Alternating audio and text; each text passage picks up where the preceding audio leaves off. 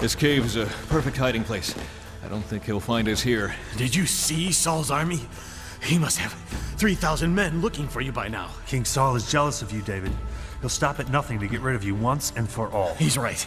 Ever since you killed Goliath and God promised to make you king of Israel, you've been a marked man. God will protect us. We've been on the run for a long time, but he's taken care of us so far, hasn't he? I think I hear him. Hurry, to the back of the cave.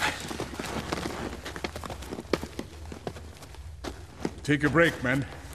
I'm going to rest in here for a minute or two. Whew. It's much cooler in this cave. Curse that David. Every time I've closed in on him, he slips away. Not this time, though. I'm hot on his trail. He's nearby. I can just feel it. What is it about that David? Why does God honor him over me? Why does everyone think he's so special?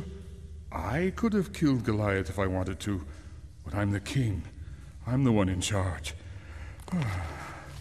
One thing at a time. Right now, I'll take a short break.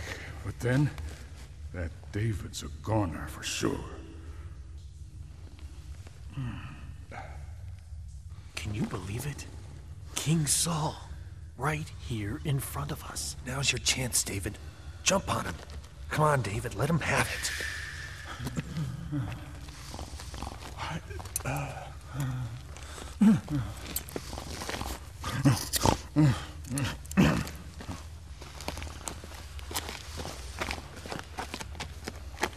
You came that close to the enemy and you let him go?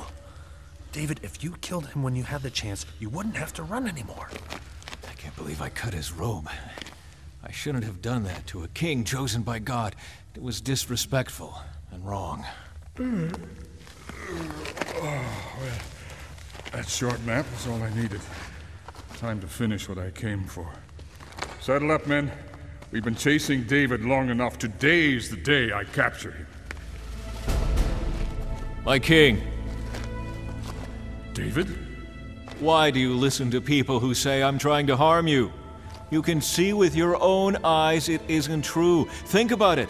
God gave me the chance to take your life just a few minutes ago. Even though my own men want me to kill you, I would never hurt you. Look, here's a piece from your robe. I cut it off to show you how close I was, but I didn't kill you because I respect you as my king.